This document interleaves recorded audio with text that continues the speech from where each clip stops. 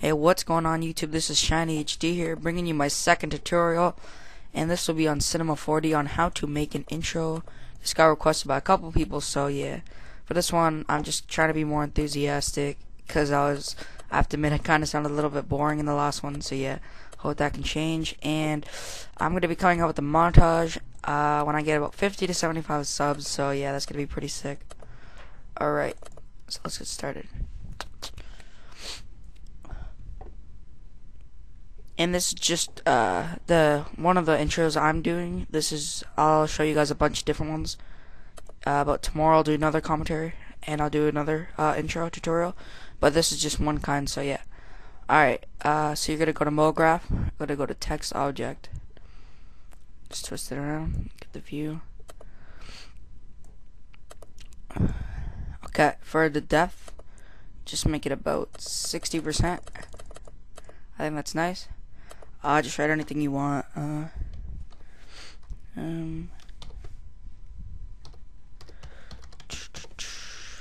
ShinyyHD, there we go.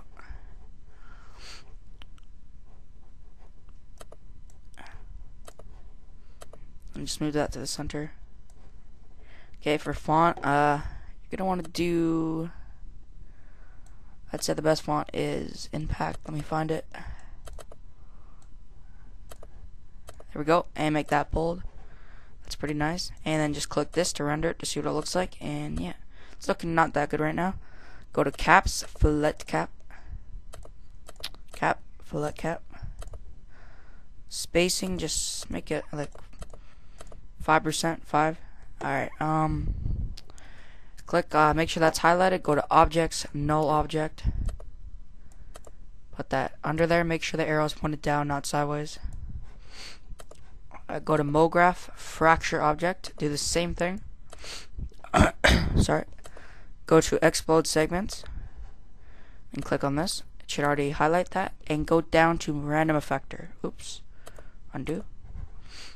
Go to random effector. Go down on that one and go to parameter. Uncheck position. Go to rotation. And this is what we're going to do. Okay.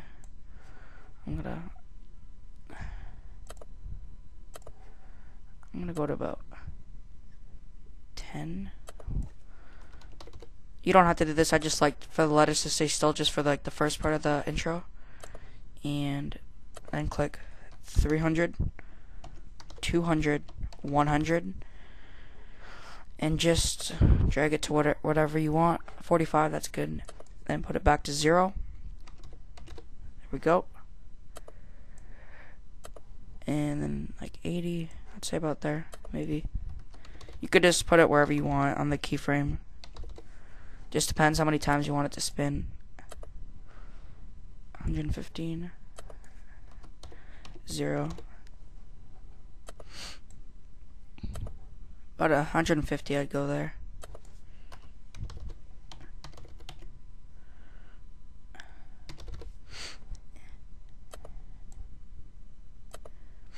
And then just end it off with 0.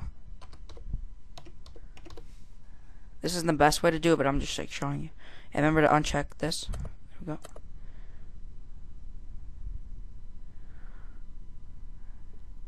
There we go. That looks pretty nice. And then yeah. Alright, now what we're gonna do is just click on nothing. Go to this square, hold it down, let go on plane. Just make sure the plane's under it. About 9,000 is good. There we go. And then just because if you render it, it'll be black there, so just make sure you don't see that. Just go like that.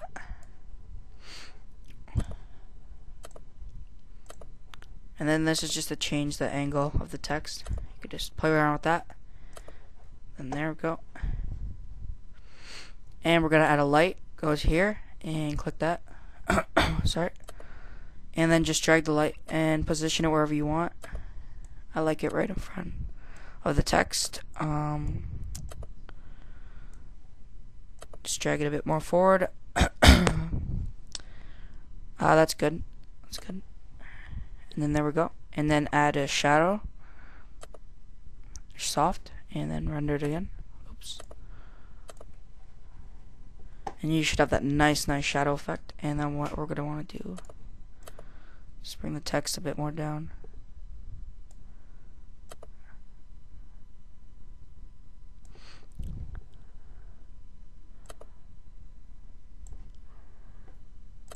And there we go, that looks really nice. Oh, there we go, it's a little bit slanted, so we're just gonna there we go, that looks really nice. And then to add a color, you just double click there, double click that. If you want to add two colors, if you want to add one color, just go like that and press OK. And if you want to add two, go to texture, gradient, click on gradient, double click that, and then add two very sexy colors right there, like green, and I'm just adding something random like orange or orangey red, and you could just put that in. And then